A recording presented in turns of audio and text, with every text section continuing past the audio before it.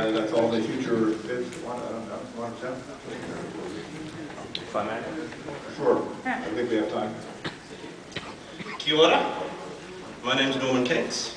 I am currently helming the bid for New Zealand in 2020.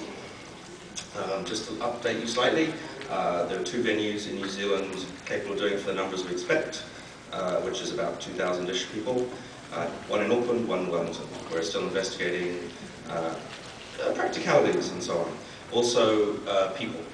The final step at this stage is making sure we have enough people on the ground who can deal with a Worldcon. And by that I mean who can be involved with help with being there, and then we will obviously, Worldcon is done by the world, so we will be hoping to get many other people to mentor and help.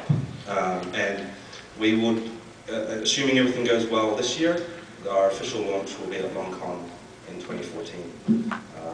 Who knows? We might even go with a little bit of help with Dublin or something. I don't know. Sorry, that was my attempt at speaking another language.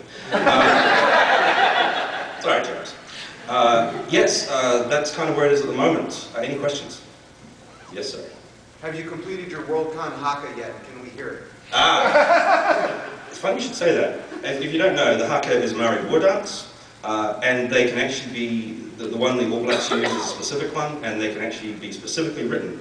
It has been considered. Do not have it yet. Don't bite your tongue. Sorry? Don't bite your tongue. No. That's one of the... any other questions?